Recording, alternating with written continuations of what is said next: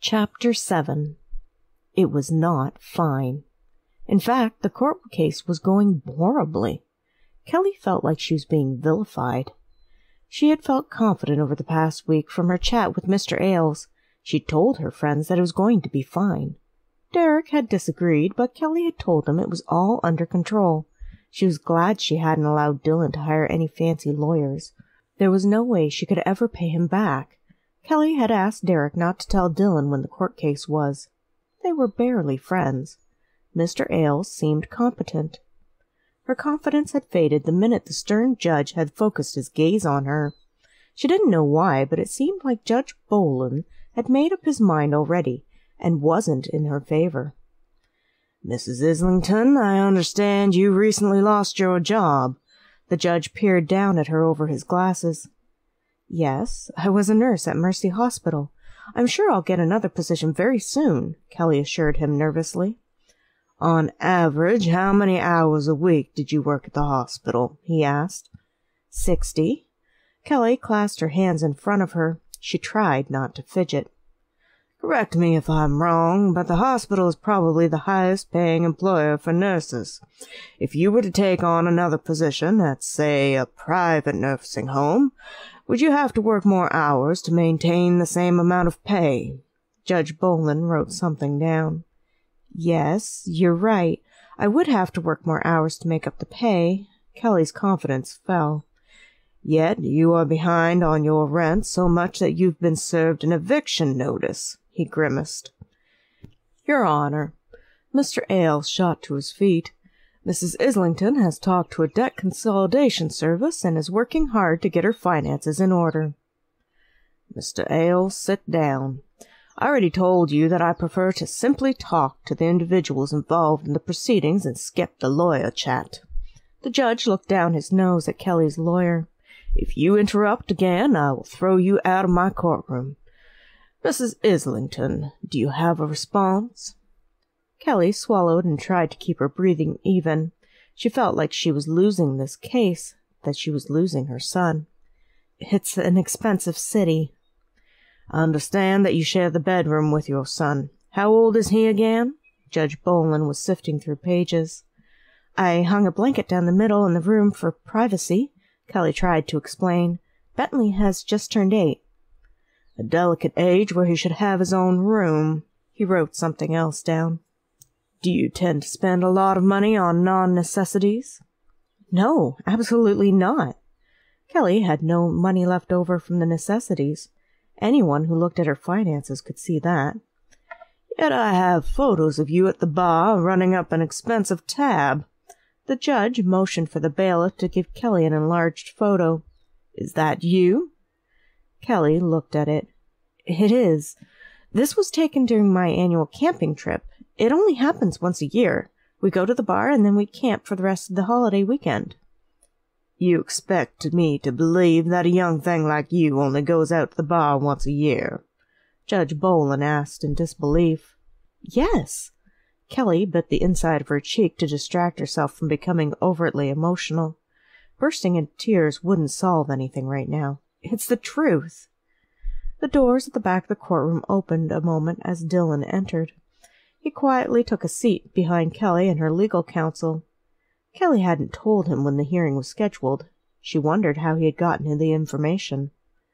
"Mrs. Islington," the judge drew her attention back to the front of the courtroom, "you have no income, no place suitable to live, and you expect to retain custody of your son." "Your Honor, Mrs. Islington is the mother of this child." Mr. Ailes stood and risked the judge's wrath once more. "She loves her son and is trying to get her life back on track. She can stay with her own mother for the moment." "The maternal grandmother who is a drug addict and an alcoholic?" Miss Stone said dryly from across the aisle where she sat with the Islingtons. "She's just been through rehab," Mr. Ailes said. "How many times has she been through rehab during her life?" Judge Dillon inquired. Mr. Ailes looked at Kelly. 8 times, Your Honor." Kelly closed her eyes in defeat. She curled her fingers into her palms and pressed her nails hard into her skin in another attempt to distract herself from giving in to tears. She swallowed hard with the effort. I'll restate myself. You have no appropriate place to raise your son, nor any income to do so, the judge said. The paternal grandparents are financially secure and have a safe environment to raise the boy. He could continue to attend his current school. Do I have this right, Mrs. Islington? Excuse me, Your Honor. Dillon stood. Are your main objections to Mrs. Islington retaining custody of her son, her residence, and income? That would be correct. There's also the fact she is a very young single parent. The judge eyed him. Who are you? Dillon Ramsley. He introduced himself and saw a flicker of recognition from the judge. May I approach the bench? Please do, the judge said. Christopher's parents gave him dark looks. Kelly looked like her world was going to fall apart, and Dillon paused to touch her arm. He wasn't going to let that happen. Even if she had turned down his offers of help, he had given his word that she would not lose custody of her son. Dillon lowered his voice so only he and the judge could hear. What's it going to take for her to keep her son? You've already heard my issues. Residence, finances, and single status, the judge said. The Islingtons aren't going to let up on this. The only way that she's going to retain full custody is for her to be married, financially secure, and have an appropriate residence where her son has his own private bedroom. Otherwise, they're going to continue to press for custody. As it stands right now, she has no shot of keeping that kid. Why is married an issue? Dillon persisted. Plenty of single women raise children. Kelly might look young, but she just turned 30. The judge snorted. The Islingtons are going to dog her every step to prove she's an unfit parent. Dating, drinking. He pulled up a picture of the group at the bar as proof. Dillon also saw other pictures on the judge's desk, including one of Kelly and him going into their tent. He could imagine the Islingtons intended to use the pictures to cast doubt about Kelly's moral integrity. It wouldn't matter that he and Kelly had been clothed the entire time. Aren't there laws against spying on people? Dillon questioned. Only if they aren't in a public place. The judge looked at Dillon shrewdly. You look like the one that got kidnapped by her friends. How am I supposed to give custody to a woman who associates with criminals, Mr. Ramsley? Dillon scowled as the judge tapped his finger against a series of pictures. He could see himself getting tossed in the trunk. It was a prank. If I had actually been kidnapped, I would be pressing charges. Funny prank. The judge didn't look amused. It still shows a lacking amount of judgment in the selection of her friends. Your Honor, Kelly works so many hours she barely has time for her friends, Dillon said. That's another point against her. The judge warmed to the subject. Her finances are a complete mess. With the income that she has versus the debts, it was always a losing battle. Look, Mr. Ramsley, my verdict isn't set in stone just yet, but I'm leaning toward awarding custody to the paternal grandparents. Dillon knew he couldn't let that happen. He mulled over the options. What if she was engaged or in a committed relationship with someone who could provide for her? The judge gave him a knowing look and pointed to the picture with both Kelly and Dillon coming out of the tent. You might promise me that you're engaged. You could promise me fairy sprites and unicorns, Mr. Ramsley, and I might believe you. If you paid me enough, I might even tell others there were such things. However, the Islingtons are not going to budge. They won't settle for a fiancé. Unless you've got a husband somewhere for the girl who is more powerful and has more money than them, she's just going to go through court again and again until they win. Why prolong the custody battle? Thank you for your bluntness, Dillon said dryly. Mr. Ramsley, I'm having a fundraiser for a very special cause. I would really appreciate it if you would consider donating to it. The judge raised an eyebrow. As a separate fact, I can lean towards Kelly Islington at this time, with joint custody going to the grandparents until she can rectify her situation. A bribe. He wants a bribe, Dillon thought angrily. He wondered how much the Islingtons had paid. Dillon also knew that he couldn't accuse the judge of asking for money, since it would be his word against Dillon's. He also knew that if the Islingtons were granted partial custody, soon enough they would have full custody. The judge was right about them not letting this rest until they had won. Even if he did pay the bribe, it was only going to work this one time. The Islingtons weren't going to let this rest. There really was only one way that Kelly was going to win this thing. The Islingtons were fairly wealthy. Dillon had seen them at various hospital fundraisers and knew that Kelly simply didn't have the funds nor the connections to fight them, especially when they didn't play fair by using innocent photos made to look bad and a judge who took bribes. Kelly was going to lose her son, unless he stepped in and did exactly what the judge wanted. "What if I were engaged to Kelly?" Dillon asked. "What if you were?" the judge shrugged. "Tomorrow you might not be. I'm looking for something much more permanent for Bentley. Marriage might not last, but divorce isn't cheap." "I'm very sorry, Your Honor. I won't be contributing to your fundraiser," Dillon said flatly. He had promised Kelly that she wouldn't lose custody of Bentley, and he meant to see it through, even if it wasn't something that he wanted. "That's a shame," the judge shrugged. "It's unfortunate, but in these sorts of cases, money usually wins."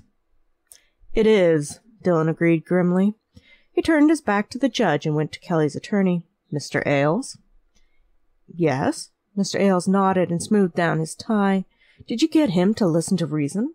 I've never had a case where the judge has been so reluctant to grant the mother custody. If we lose, what are the chances of an appeal working?" Dillon ignored Kelly's horrified gasp. "It depends on what judge we get, and how long the process takes to bring it back into court. With Bentley being in a reasonable situation, it could be considered a lower priority." Mr. Ailes frowned. "The courts are backed up. It could be anywhere from 6 months to 2 years for an appeal to be heard. By then, Bentley would be used to the situation with his grandparents. At age 10, he might even be allowed to testify where he wants to live. 2 years is a long time for a child to stay loyal to a parent. Unless Kelly's situation substantially changed, it's likely the court would just grant her visitation." "Are you two done talking, so I can give my verdict?" the judge drawled. Dillon ignored him a moment. His stomach dropped as he looked at Kelly and made a decision that was going to impact both of them for the rest of their lives. However, he had been brought up to keep his word, and he wasn't going to stop doing that now. "Kelly, I promised you wouldn't lose Bentley." She nodded, tears in her eyes. Kelly took a deep breath and tried to be realistic. "I know you did, but it doesn't look like that's going to happen. It's okay, Dillon." Dillon knew it wasn't okay. He grabbed Kelly's hand in his and turned back to the judge. "I'm sorry to interrupt, but Kelly and I will require your services today, Your Honor." "Excuse me, Mr. Ramsley, I don't quite follow." The judge glanced over his glasses. "Mrs. Islington and I would like to get married." Dillon dropped the bombshell calmly. "It solves all of the issues of custody, and we have decided not to wait after all, since Bentley's future is at stake." "You're saying that you and Mrs. Islington are engaged?" Bolin raised an eyebrow at the irony. "Yes." Dillon didn't hesitate with the lie. He looked squarely at the judge. "This is preposterous," sputtered Miss Stone for the Islingtons. "Who is this man?" "We don't know anything about him." Mr. Islington jumped to his feet. "What kind of man is he? Is he safe with children?" "Dillon Ramsley, son of Robert Ramsley."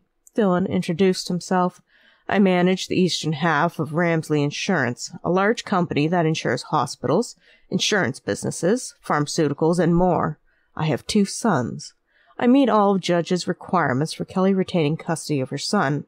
I'm financially secure and have a home where Bentley may have his own room. Bentley will also be able to continue to attend Livingston Academy." "How convenient," said the judge. "Come on up to the front, then, and we'll do this up properly. Barbara, find the necessary paperwork." Kelly had a death grip on his hand. She was shaking. He didn't feel too steady himself, but was determined to see this through. This whole thing was a farce, and it was the only way to beat the Islingtons without resorting to an illegal bribe. "This is a fake marriage, a sham," Mrs. Islington said scathingly. "She'll do anything to keep our grandson from us." Dillon disregarded her and brought Kelly up before the judge. "Rings?" the judge asked. "We weren't expecting to be married today, Your Honor," Dillon said wryly.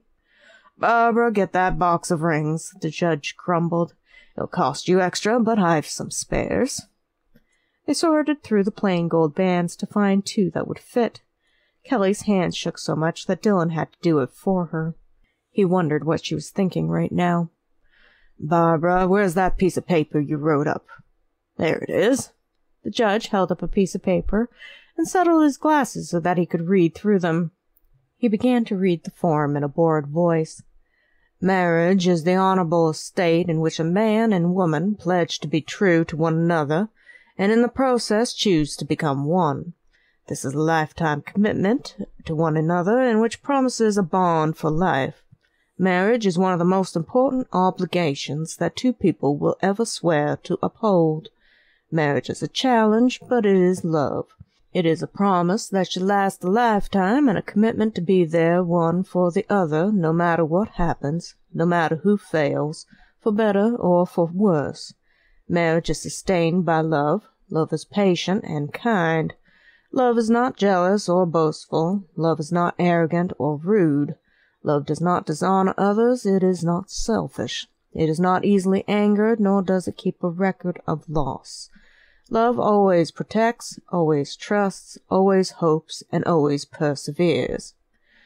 Dillon, do you take Kelly to be your wife, to live together in the state of marriage, love her, not hurt her, honor and keep her, in sickness and in health, forsaking all others, keep only to Kelly for so long as you both shall live?" Dillon looked down at Kelly, seeing her vulnerability, and strengthened his resolve. "I do." "Dillon, please place this ring on Kelly's finger, and this ring will serve as a symbol of your lasting commitment to her." The judge waited for Dillon to place the ring on Kelly's finger. "Kelly, do you take Dillon to be your husband, to live together in the state of marriage, love him, comfort him, honor and keep him in sickness and in health, forsaking all others, keeping only to Dillon for as long as you both shall live?" "I do," Kelly whispered. "Kelly, place this ring on Dillon's finger, and this ring will serve as an lasting symbol of your love and commitment to him." The judge waited for Kelly, who needed 2 tries to put the ring on Dillon's finger. "It's my honor and privilege to introduce to everyone here Mr. and Mrs. Dillon James Ramsley. Mr. Ramsley, you may kiss your bride." Dillon leaned down and gave Kelly a gentle kiss. He could hear Kelly's group of friends clapping and catcalling. Kelly blushed. "Order!" The judge banged his gavel. "Sign the paperwork, please." They signed where necessary, and Dillon paid the fees involved. Afterward, the judge came down and shook their hands. "I hope I'll be invited to the celebration you have with your families and friends." Dillon didn't promise anything. "Your Honor," Miss Stone interrupted, "what about the custody of Bentley?" The judge looked at her in surprise. "Mrs. Ramsley has a support system, is financially sound, and has an appropriate place for her son to live. She retains full custody." The Islingtons protested, and Miss Stone assured them that they would put in an appeal. While Kelly and Dillon were receiving congratulations, Derek walked over to Cynthia. "How does it feel to lose?" "You could have told me," Cynthia glared at him. "I should have known about Dillon Ramsley."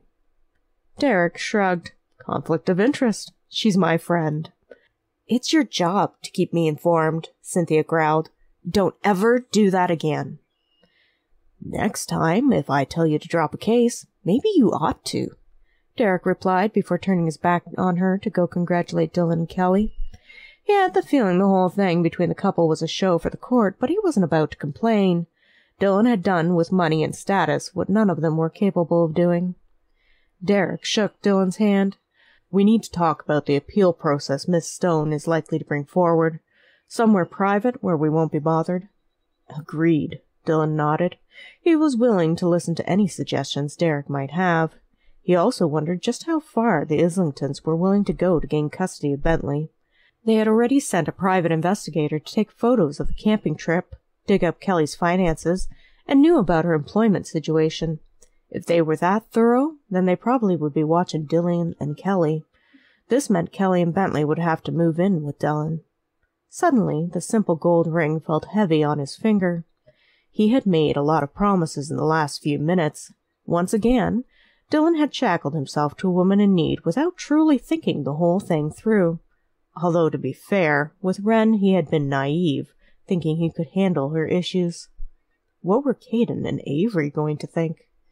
He had just changed all of their lives irrevocably within the last 20 minutes. He looked at his new bride and wondered if he was strong enough to survive a second marriage. After the first, he hadn't been inclined to ever enter the state again. It was too late now.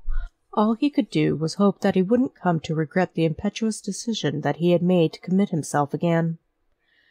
They made promises to invite her friends to a celebration in honor of the wedding, and watched as the Islingtons left in a huff.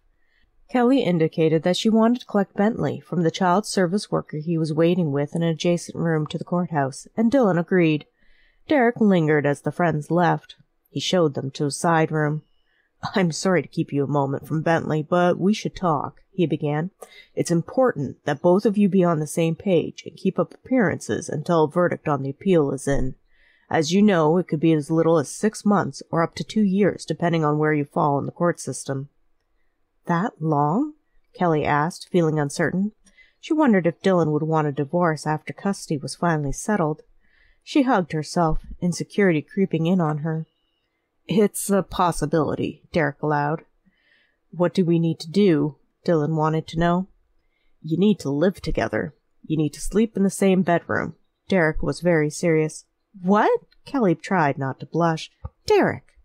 "I know Stone. She's already talking appeal with the Islingtons." Derek was insistent and logical. "They're going to investigate your life. You have to think that everything you do right now and for the next part of the foreseeable future is going to be spied upon.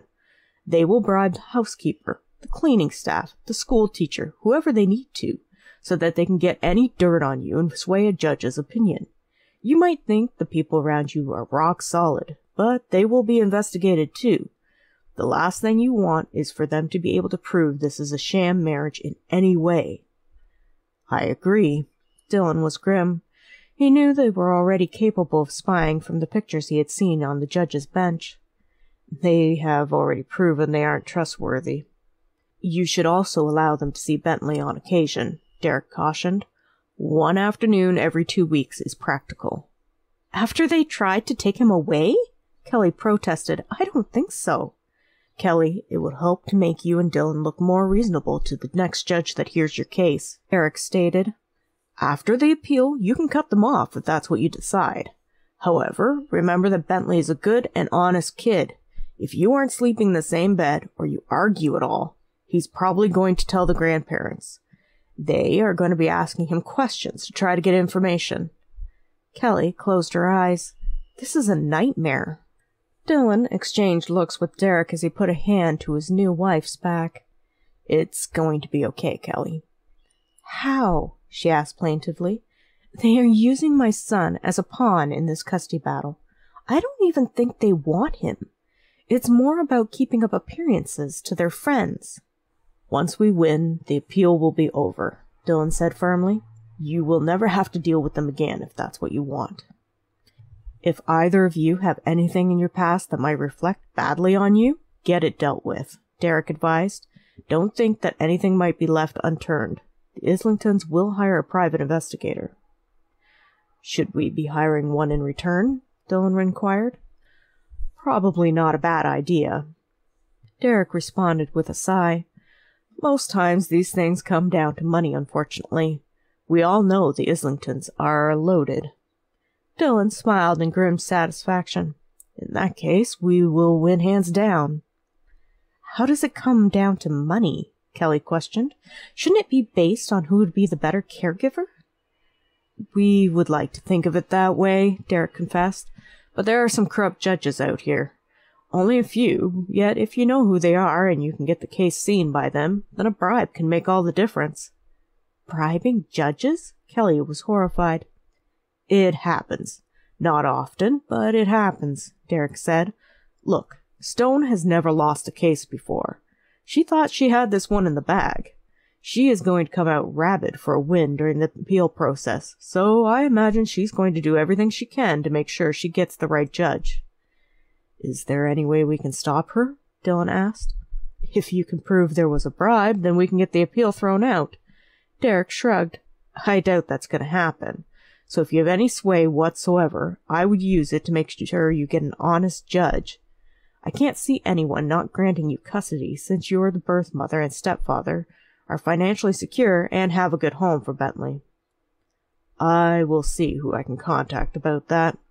Dillon would have to talk to his father and find out who he knew that might be helpful. The word stepfather hit him hard. Another person to be responsible for. One more thing. Derek hesitated. Try not to let Bentley do too many physical activities until after the appeal. Why? Kelly was confused. The last thing you want is for him to get injured, and they try to claim abuse. Derek scowled. It's rare, but it happens. What? Kelly was incensed. That's crazy. Who would do that? Angry and desperate people, Derek supplied. And they are both of that. Any other advice you can think of? Dillon inquired. He appreciated that Derek was helping them. Get married, he advised. I know technically you already are. However, having a planned celebration with your family and friends will help cement the relationship in the eyes of the court. They want to see you guys make a success of the marriage. So throw a good wedding. Do the honeymoon. You have to seem like any other couple. Go to events together. Do family things together. Get a dog. Get a dog? That's advice? Dillon had to smile at that. The judge might talk to the kids to see how things are going. The kids are going to have to get along. Derek smiled ruefully. I always tell blended families to get a dog or two. That way the kids have something to concentrate on rather than becoming jealous about the stepkids spending time with mommy or daddy. It saves a lot of marriages. Good advice, Dillon conceded. He looked at Kelly. Shall we get a dog? Why not? Kelly felt overwhelmed.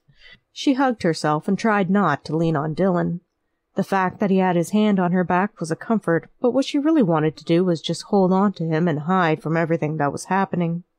Bentley's always wanted one, but I worked too much and the apartment was so small. Would Caden and Avery like a dog? I'm sure they would be thrilled, Dillon admitted. Can we go see Bentley now? Kelly asked. What was she going to tell her son? It wasn't every day a person got married. She supposed they were going to move in with Dillon. Derek had said they should share a room. How was she going to sleep in the same bed with the man beside her all night long? Planning a wedding and a honeymoon? It was happening too fast. Let's go. Dillon thanked Derek again, then steered her to the room where Bentley was waiting so they could collect her son. Bentley looked up from coloring and immediately ran to give Kelly a hug. Mom! She hugged him fiercely. She had only had the 2 supervised visits since Thanksgiving. Kelly missed her son. She tried, unsuccessfully, not to cry on him. Am I coming home? Grandma and Grandpa want me to live with them, but I don't want to, Bentley rushed to say. I want to stay with you. I'm glad you want to stay with me. Kelly wiped her eyes and smiled. That's a good thing, because I'm keeping you. Promise? Bentley asked. Totally pinky swear, Kelly responded as she hugged him harder. Okay, he squirmed in her arms. When can we go? Hi, Mr. Ramsley. Hi, Bentley, Dillon answered. I'd like it if you would call me Dillon, please. Mom said I wasn't supposed to, Bentley frowned. It's not polite. Things have changed, Dillon explained. I think it would be okay if you used my first name.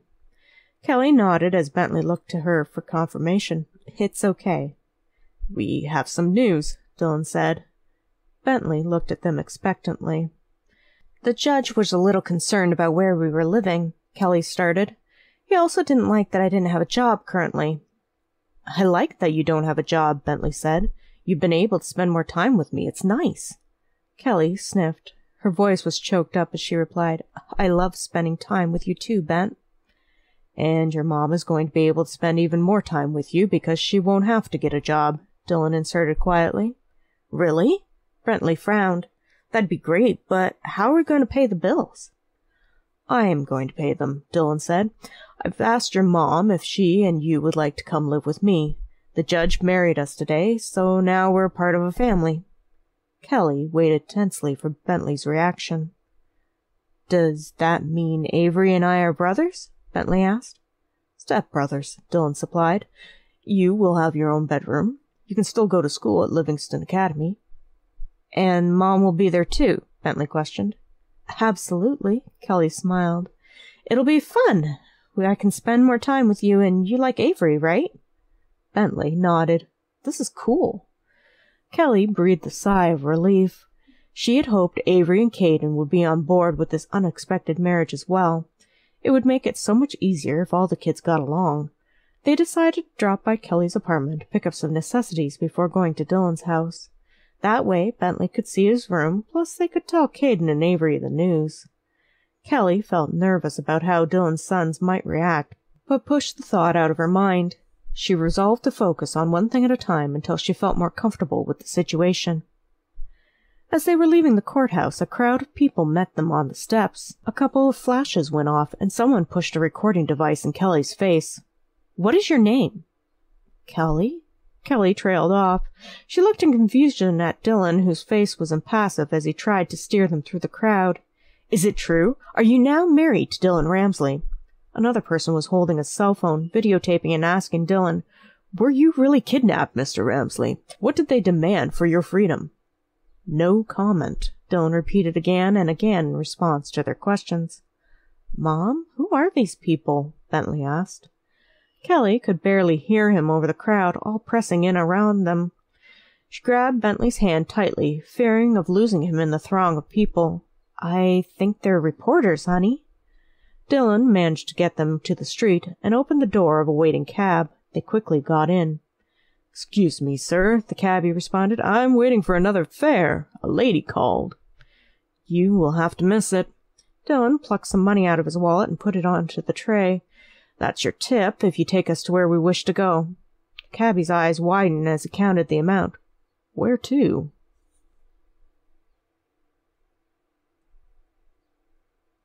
Kelly set the last of her clothes in the drawer in the master bedroom. Dillon had more than sufficient room in the large walk-in closet. As it was, she had less clothes than her new husband, as most of her wardrobe consisted of nursing scrubs. She had boxed them and put them in a corner of the closet because she really didn't know if she would need them again. The apartment that she had rented had come partially furnished. All the big items had been her landlord's. There were a few smaller items, linens and such, but compared to what Dillon already had, they seemed shabby. Kelly had ended up donating them after asking Tiana what she wanted. The only thing she took besides clothes, photo books, necessities, and an old baby blanket of Bentley's was a cup she had gotten from the group of nurses at Mercy. The cup had a saying on it, "Nurses make all the difference." It was cheesy, but Kelly put it in the master washroom along with her meager supply of toiletries. She had a feeling cohabitating with Dillon was going to be a lot like sharing the tent. Only the bed was a lot bigger. Maybe she would manage to stay on her own side. Kelly opened her banking app on her phone. She needed to change her address. What she saw inside stunned her. It couldn't be right. Kelly checked the figures again and decided she knew exactly who the culprit was. She marched out of the bedroom. "Dillon!" Kelly came to the office with her phone. She was upset. "What am I supposed to do?" "Excuse me?" He looked up from his spreadsheets with a frown. "Do about what?" "You paid my loans," Kelly stated. "Everything. The student debt, the medical debts, everything I was behind in, you paid off. Now there's money in my account which wasn't there before." "I thought you might want something for expenses." Dillon was a little confused. "Is there a problem with that?" "It's too much." Kelly waved the phone around. "What am I supposed to do?" He shrugged. "Whatever you like. My mother always said that a woman should have money of her own to do with as she wanted. If you would like to do a little redecorating or purchase something, you shouldn't have to ask for the cash. Now it's right there in your accounts. Plus, I set up an education fund for Bentley." "You don't understand," she exclaimed. "I was supposed to pay off those debts." "Kelly," Dillon sighed, Even if you earn top rate as a nurse and work crazy hours without paying any housing costs, it would take you until retirement to pay off those bills. Plus, you would never have spent any time with Bentley. I have enough money to easily erase them. It wasn't an imposition." "It's too much," she repeated. A tear trailed down her face. "How am I ever going to repay you for this? For Bentley's custody? For everything?" Dillon stood and carefully wiped away the tear. He didn't like to see her upset. "Just be yourself. You are great with Kate and Avery. You make the house a little happier."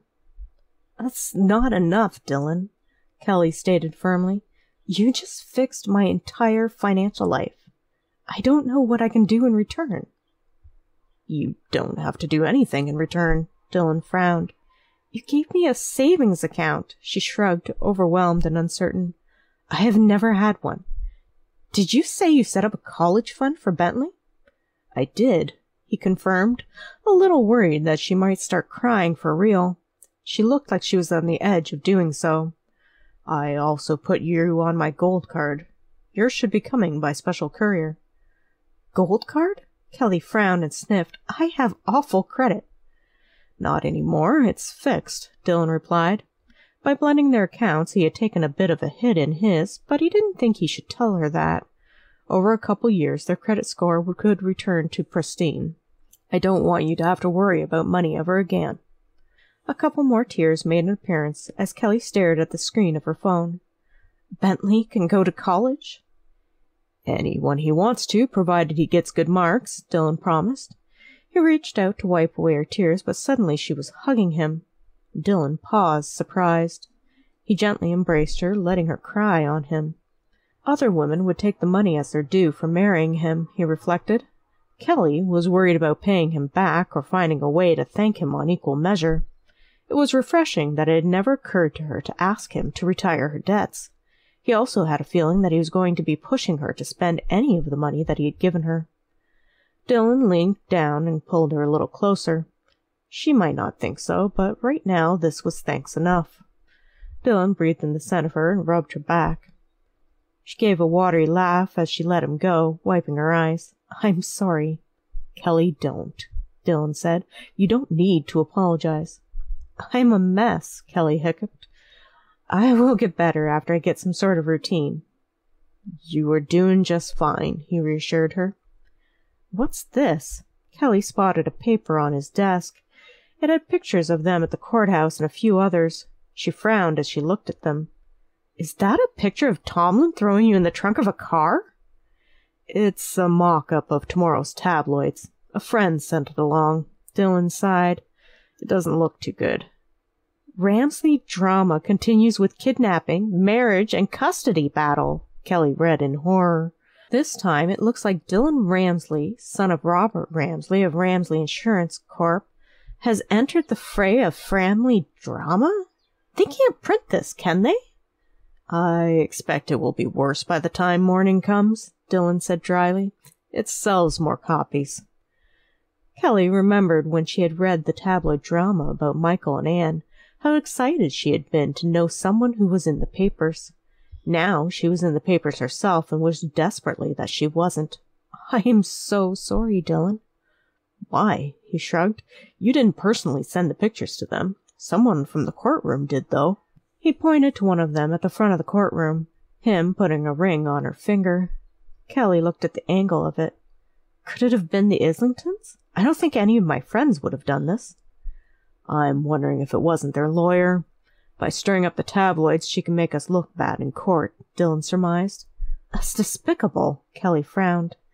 "Miss Stone seems to be the type who only wants to win." Dillon took the paper out of Kelly's hands and tossed it in the garbage. "We will make sure that doesn't happen." "How can you be so sure?" she asked. Kelly wished she had his confidence.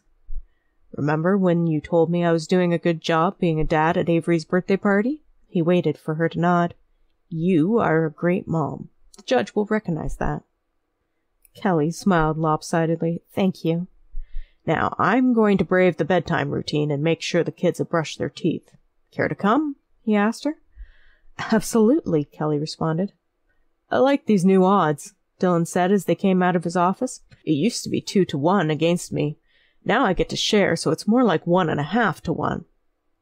Doesn't that make my odds worse since I was even with Bentley? Kelly frowned in mock seriousness. I guess it does, Dillon shrugged. Too bad for you. Hey, Kelly laughed. That's not very nice. Who said I was nice? Dillon grinned, pleased that he had distracted her from the tabloid fiasco. Thank you for listening. If you enjoyed this chapter, please look for the next chapter of Reluctant Husband. Also, please subscribe to this channel to enjoy other audiobooks, helpful videos, and insights into writing. This is free for you and would really help me grow my audience with the algorithms. Thank you.